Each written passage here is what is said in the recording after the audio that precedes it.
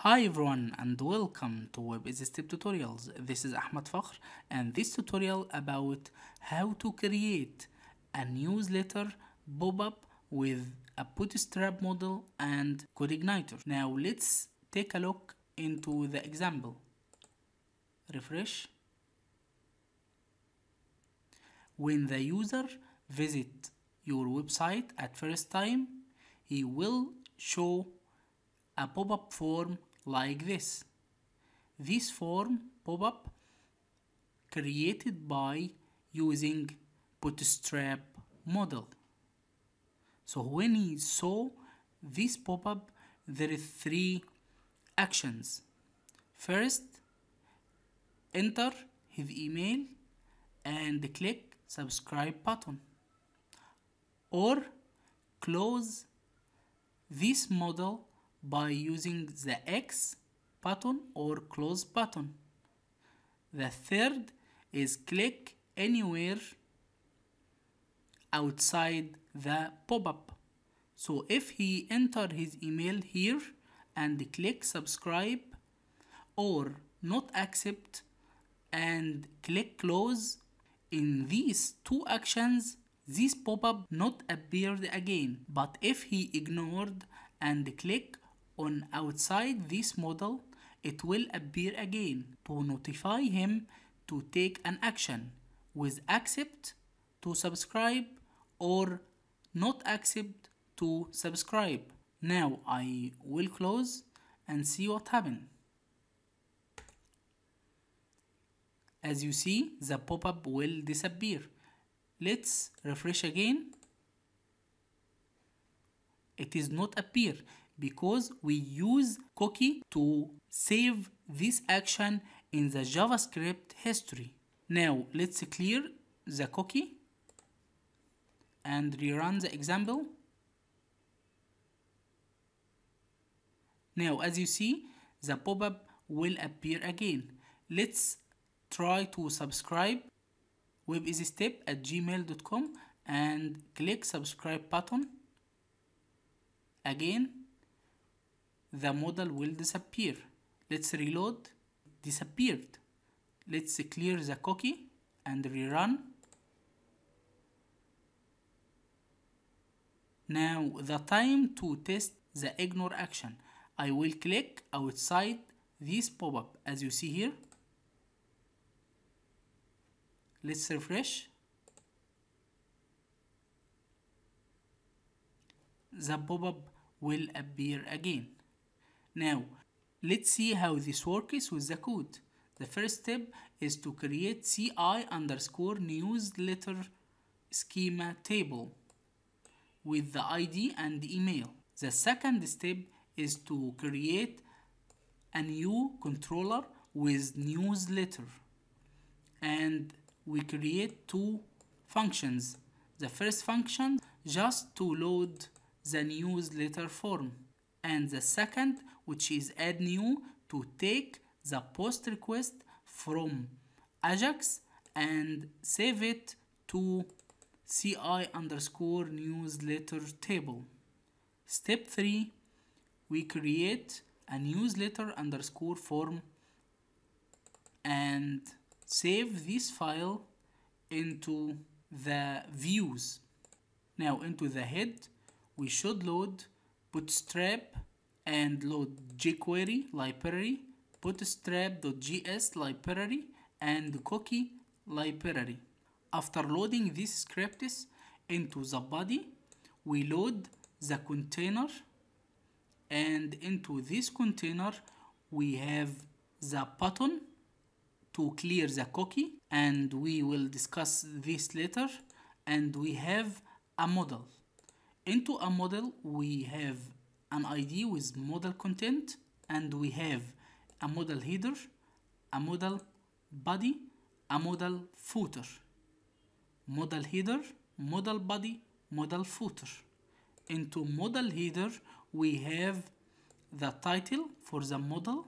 In the model body we have the form input, and in the footer we have the close button here, close button, and the subscribe button. Now let's take a look on the JavaScript. We have many listeners. The first listener on clear cookie button. Here, clear cookie button. So when someone click on the button that have clear cookie class, it will remove the cookie with the name ModalShown and replace the content with cookie cleared rerun demo, as you see here. If I click on clear cookie, it will replace and clear the cookie. Why we do this? Because we want to make an example that you can test many times, but already on the production you will clear this button and you will clear this listener. The second listener about when you click on subscribed or close to classes. As you see here, this is the first button with the class close, the second button with close to, the third button with subscribed class.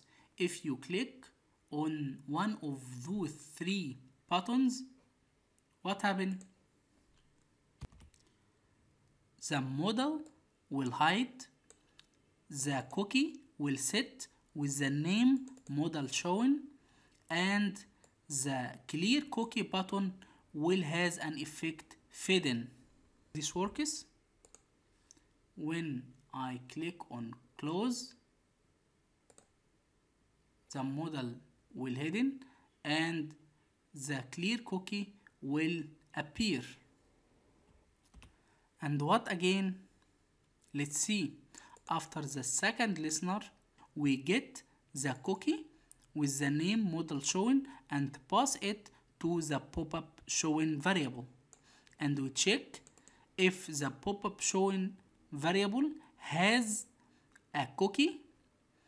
If yes, we will show the console log message with cookie found, no action necessary, and we will show the clear button as you see here.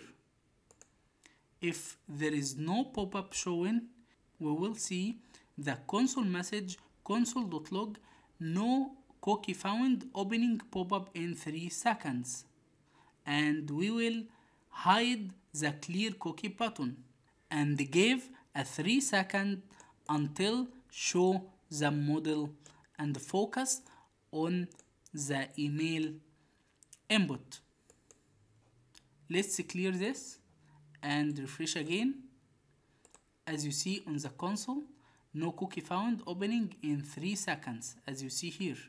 If we close and refresh again, cookie found, no action necessary. Now the time for the Ajax request. We create listener to newsletter ID, as you see here. We set a newsletter ID on the button that submit this email. If someone click on newsletter, it will prevent the default submit for the form, and it will get the email from your email ID here. From here it will get the value, and in the post URL we add the link to the controller newsletter, add new newsletter, add new, and in the Ajax request we use the URL, post URL, and the data we pass the parameter with the name, email, and the value. This is the value variable that come from the email input. So when the request success, we create a message with the console log with the returned data. It will return with the data type JSON. Here in the newsletter, we create the header, and this is the post, and we get the post, set the email with the set function, and insert it into the CI newsletter table, and return the insert ID with JSON encode when insert this row into the database table. Let's see here how it works. To show the request, go to Network tab, clear, and click subscribe button. And as you see, this is the request. When you click, this is the response 3, which means the ID for the record. Let's see here. As you see here, 3 webeasystep@gmail.com. And this is about the request. What about the cookie? How to test the cookie? It is very easy to test the cookie on the browser because it is a JavaScript cookie. As you see here, this is a pop-up on the first time. When you go to newsletter and go to cookies tab, there is a request cookie CI session. This is for the codeigniter with the value. Let's close. Now it should set the cookie in the background. Let's refresh again. Newsletter, and under request cookie you will see the modal shown with the value yes, and if you want to clear it, let's see clear and reload again. Go to newsletter, and as you see, the cookie cleared.